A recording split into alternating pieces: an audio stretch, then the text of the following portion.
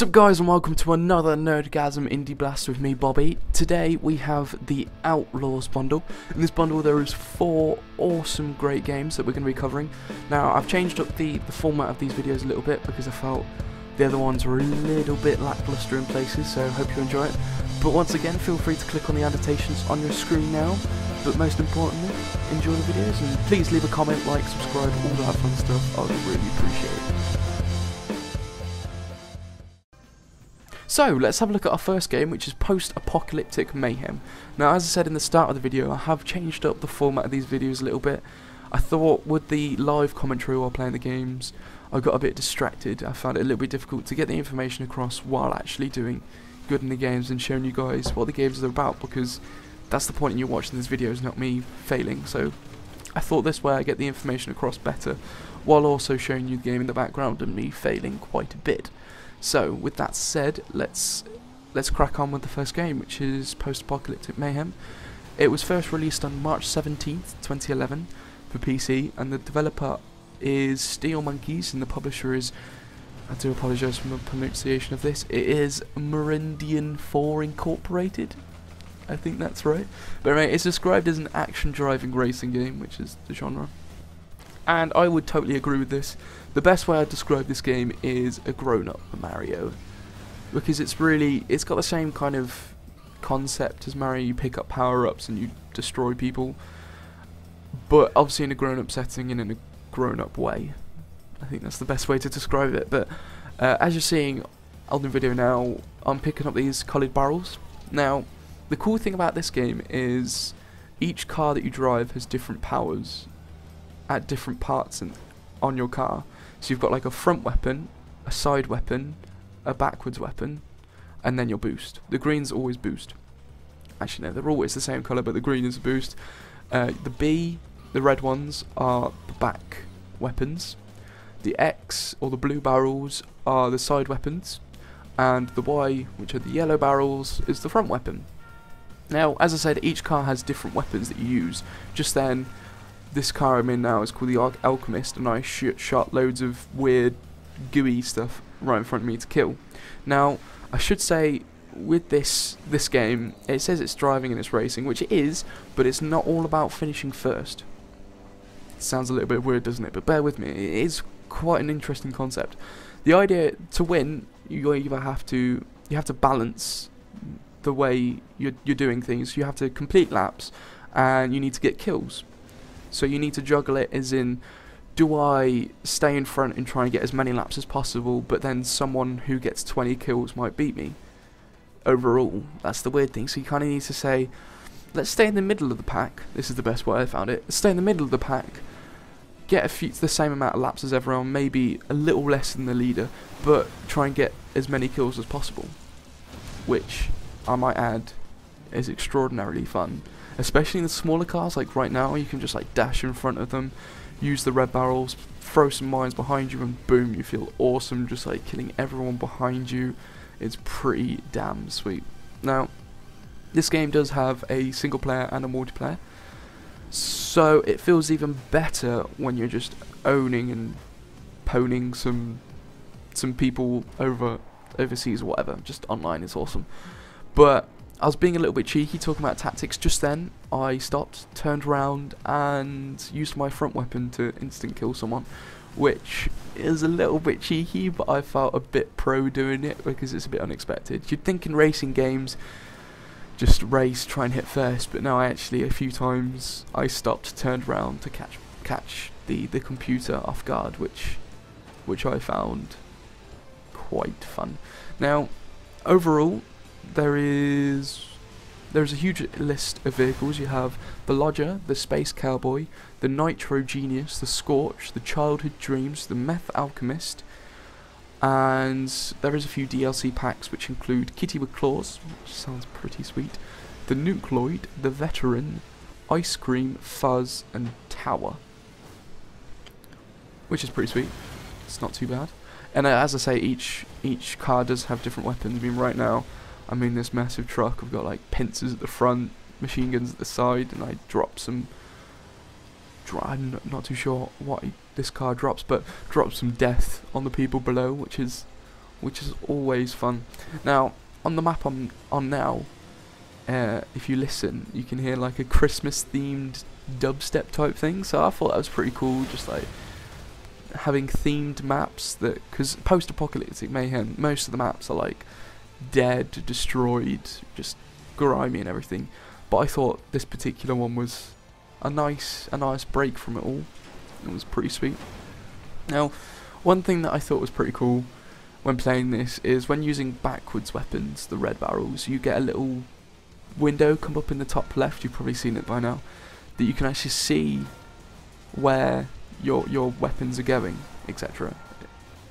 So it gives you an idea of how much destruction you're doing, so you're always seeing it.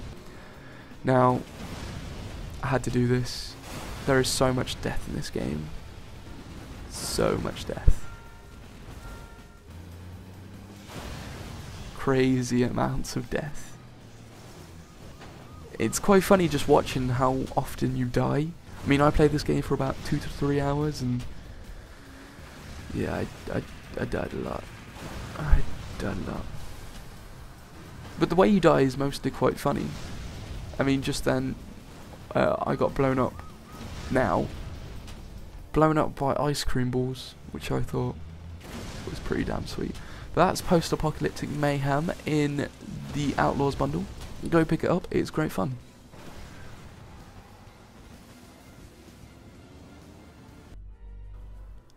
So, our next game in the OutLaws Bundle is a game called Pacific Storm. Now, the developer of this game was Leicester Studio, the publishers were Booker Entertainment CDV, and the platform was more on PC, Microsoft Windows. And it was released on September 28th, 2006. Now, I'd like to first say that I'm not a strategic strategy player. I don't really enjoy them. I mean, a bit of StarCraft 2 every now and then, maybe a bit of Warcraft 3, yes, but this game takes it to the extreme with strategy. It's mind-bogglingly just crazy in respect. Just right now, there's so many menus. I mean, if you like strategy games and you like your World War II strategy games or just World War games, then you'll probably love this game.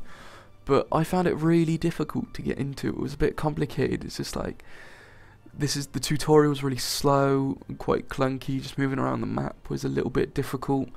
I mean, it was defaulted page up and down to get your camera in the right position. It didn't felt clean or slick, so it really didn't encourage me to play more of the game. I mean, one nice thing in the game, I will say this, which we'll see in a second, is that when you send your units to go fight, it takes you into a different screen. You can either go quick battle, where the computer does it for you, or you can actually go in and move your units around the battlefield and how you want to formation them. That's really bad English, but oh well. Into the battle, so you might do better than the auto battles, for example. So, yeah, I'm not really a strategic person, so I couldn't really get into the game. However, one thing that I did find interesting doing a bit of research was IGN gave this game a rating of 8.0 out of 10. And I've never been a huge fan of these ratings because they don't give you enough detail. It's just like, here's a number, go buy the game on just this number, which I think is ridiculous. It's stupid. And this goes an example as I would never give this game an 8. I mean, maybe a strategic lover, game lover in IGN was rating this game and he or she bloody loved it, but just the quality of the game, the animations, the interface, the interface, and how everything's so clunky and just thrown at you in heaps and heaps of text. I wouldn't personally give this an 8. If I was going to give this a number, I would, first of all, I'd set aside that I don't like strategy games and take it on face value and how it presents the information to you. I would give it like maybe a 3 or something. But as I say, if you are a strategy game lover, then this game might be just for you, because the games do go on for a while, or I can imagine they're going on for a while, because in each place that you take over, or part of the ocean that you take over, you have huge lists of what do you want to build here, what units do you want to build, how do you want to place these units in defences and stuff like that, and it just gets so complicated. It's mind-bogglingly complicated, and I'm not exactly the brightest person, so I failed miserably. I mean, just then I got kind of bored just waiting around not knowing what I was doing, so I just got my 2 ships and went, screw it, I'm gonna go attack Japan. And you saw them, the 2 lists, like I had the 2 units, Japan had 20 or something ridiculous. So I was like, balls to the wall, I'm going for this. Just like, my nutsacks are huge, let's do this. I knew I wasn't gonna win or anything, but I wanted to see if there was anything more this game could offer. Like, how did the battles go? And I'll be honest, I was pleasantly surprised by this. I mean, this is the action thing, so you can see who do you want to hit, where your units are, should I position them correctly, do I want to move them forward, backwards, do I want to flank them, all that fun stuff, which I can imagine if you've got huge armies and you're actually clever, unlike me, on both fronts, didn't have a huge army and neither clever, then this game could show promise. However,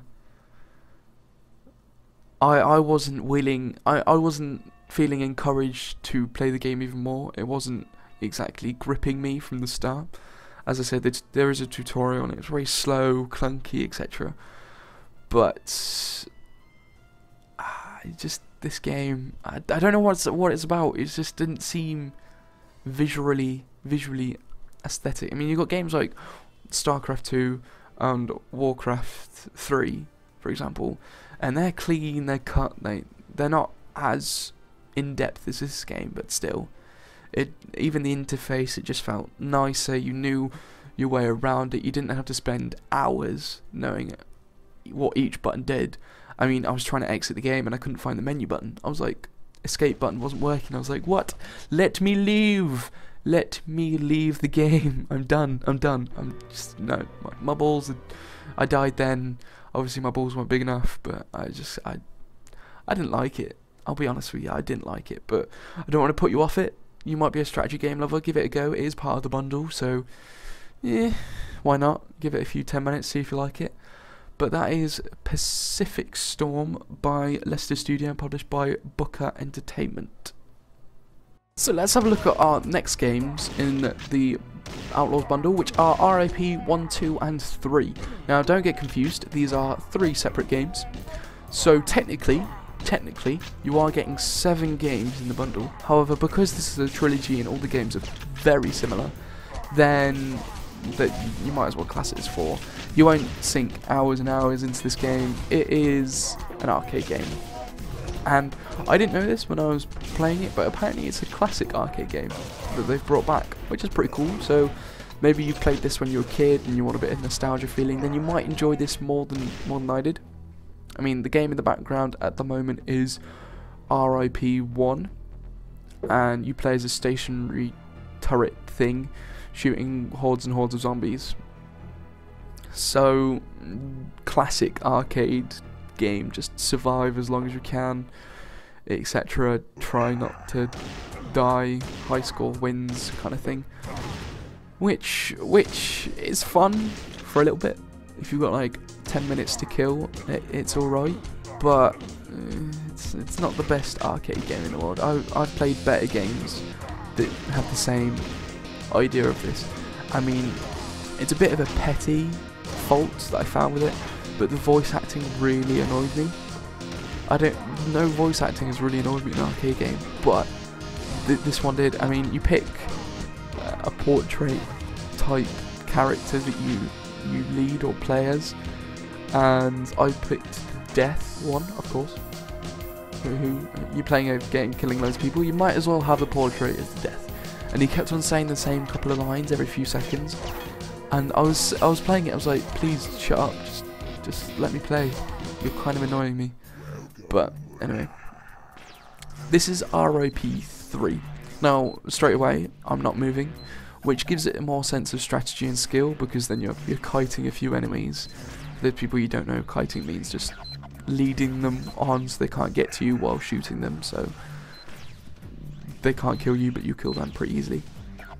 So it's usually kite melee people.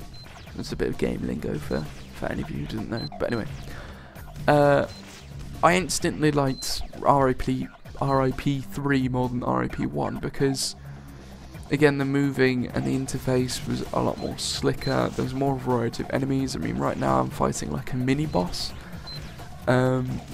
which is pretty cool. They're not exactly difficult, but they're not just aimlessly running at you. They are like moving about in a semi-logical fashion, so it makes it a little bit more difficult, which I enjoyed. Now, each of the 3 games does have an experience and upgrade system. In RIP1, you get to upgrade like shields and armor. In this one, it's a little bit more in depth. The skill tree was a little bit more vast, and you could expand your character in more interesting ways, which I found pretty cool. I always went for the power being you kill more things faster. I mean, I always go for that. I'm just like, I don't want shields, I don't want armor, don't want health, just make me a glass cannon. I want to one-shot some things, which is always fun. Now, in this game there are a variety of weapons. At the moment I have 2, and the one I'm using now is a plasma weapon. Now, each weapon has 2 firing types. You've got the left click and right click. In this particular weapon, the left click is like a machine gun type thing right now, and the right click is you fire a bolt. It travels. When it hits something, it explodes into several other little bolts. So you can use that to your advantage if you've got like a nice group of enemies. Shoot at them, you kill them all from the inside type thing, which is pretty cool. And then later on, I picked up a rocket launcher and the secondary attack thing, firing mechanism. Firing mechanism was firing loads of mines and them staying there. So I had 2 enemies coming from opposite directions. I blocked up a path with mines from one direction, then fired rockets at the other direction. So an interesting use of tactics with different guns, which is pretty cool. I mean, the shotguns, you've got like left click is just normal burst, narrow-ish burst, and then the right click is a huge burst type thing. So if you've got a huge line of enemies coming at you, just right click, boom, they're all gone, which is pretty cool. Now, I had to talk about the interface a little bit in RIP3. It is vastly better than RIP1. I mean, in the top right, you've got the health of your enemies, or how many enemies you've got remaining. As you can see, this guy does take a bit of a beating. And then in the bottom left, you've got your health, your shields, and the weapons that you have. And in the bottom right, you've got your ammo. And in the top left, you've got your timer. So I felt they didn't have to bring in the timer, but if you've got some friends and you want to see who's best, then I suppose you can go on who does it fastest and doesn't die a lot, which is pretty cool. I was glad they put it in. It was a little extra. They didn't have to do it. It does feel like a little arcade game that you spend 10 to 20 minutes on if you've got some spare time. So it was pretty cool. I mean, right now I'm fighting a boss, or was fighting a boss, and I didn't realise that the lasers one-shot you, and I didn't realise the lasers were part of his weapon. They didn't really show up as part of his weapon, but I cottoned onto it, and I soon owned his face, eventually. I suppose you can't say owned his face after you die multiple times, but anyway. Then I realised that the lasers moved, and I was like, alright, you got some tricks up your sleeve, that's pretty cool, but it is a pretty good game to sink 10 to 20 minutes in if you've got some free time, so, and it's part of the bundle, and money's going to charity, so it's all good. So let's have a look at our last game in the bundle, which is Robin Hood, The Legend of Sherwood. Now firstly, I must apologise, the recordings turned out really poorly. I don't know why, but they were stuttering and they made the game look like a buggy mess, which I really didn't want it to show that, because it isn't. It is a fairly decent game. It's a good quality game. The aesthetics and the animations they're alright, and the general art style of it is pretty cool. It keeps in a theme with the Robin Hood type franchise and world and universe. But I thought screenshots were the best alternative because it gives an idea of what the game is about-ish, and gives you an idea of the aesthetics and the general feel of the game. So, without further ado, the developers of this game are Strategy First and Spellbind Studios, and the publishers are Mindscape, Freeverse Software, and Wanadu. Fantastic name, I like that word. Wanadu. Anyway, the platforms are for Mac, Microsoft Windows, and Linux, and the release date was 2002. Now, the developers describe this game as a stealth-based, real-time strategy video game, which I would agree with. I was rubbish at the stealth aspect. I kept on just running into enemies blindly and just getting slaughtered. It wasn't the best feeling in the world. However, I do totally agree with the strategy element. At one time, you can control up to 5 people. Each do different things, but then you have to think about where you're going to position them, etc., etc. Now, the plot of this game is the game starts with Robin Hood arriving in Lincoln from the Crusades and finding out that his inheritance has been stolen by the notorious Sheriff of Nottingham. The then player starts to meet new characters, and he soon understands that King Richard has been kidnapped by Leopold of Austria for a ransom, and that the regent Prince John is unlawfully usurping the rightful king. The responsibility of getting the ransom of £100,000 to save the king falls into the player's hands. So, you've just got to raise money as best you can and save the king. Ta-da! Now, a cool little thing that I found out about this game is in every town the player can give money to beggars who can then provide you with hints and tips about how to raise money. It's only a little thing, but I thought that was pretty cool. But anyway, that is Robin Hood, a little insight into what the game is about. Legend of Sherwood.